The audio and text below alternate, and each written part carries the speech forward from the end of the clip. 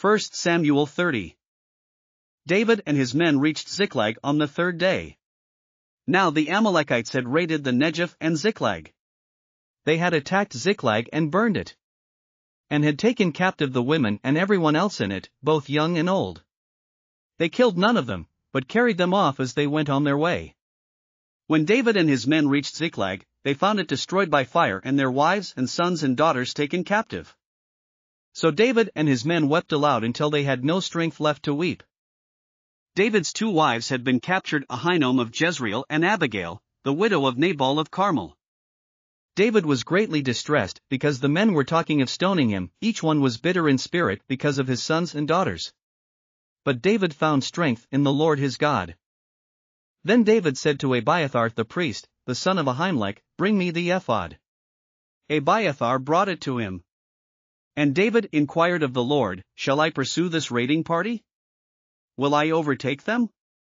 "Pursue them," he answered. "You will certainly overtake them and succeed in the rescue."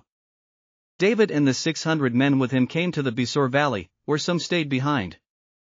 200 of them were too exhausted to cross the valley, but David and the other 400 continued the pursuit.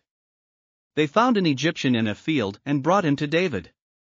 They gave him water to drink and food to eat, part of a cake of pressed figs and 2 cakes of raisins. He ate and was revived, for he had not eaten any food or drunk any water for 3 days and 3 nights. David asked him, "Who do you belong to? Where do you come from?" He said, "I am an Egyptian, the slave of an Amalekite. My master abandoned me when I became ill 3 days ago. We raided the Negev of the Kerethites, some territory belonging to Judah, and the Negev of Caleb. And we burned Ziklag." David asked him, "Can you lead me down to this raiding party?" He answered, "Swear to me before God that you will not kill me or hand me over to my master, and I will take you down to them." He led David down, and there they were, scattered over the countryside, eating, drinking, and reveling because of the great amount of plunder they had taken from the land of the Philistines and from Judah. David fought them from dusk until the evening of the next day, and none of them got away, except 400 young men who rode off on camels and fled. David recovered everything the Amalekites had taken, including his 2 wives. Nothing was missing, young or old, boy or girl, plunder, or anything else they had taken. David brought everything back. He took all the flocks and herds, and his men drove them ahead of the other livestock, saying, "This is David's plunder." Then David came to the 200 men who had been too exhausted to follow him and who were left behind at the Besor valley. They came out to meet David and the men with him. As David and his men approached, he asked them how they were.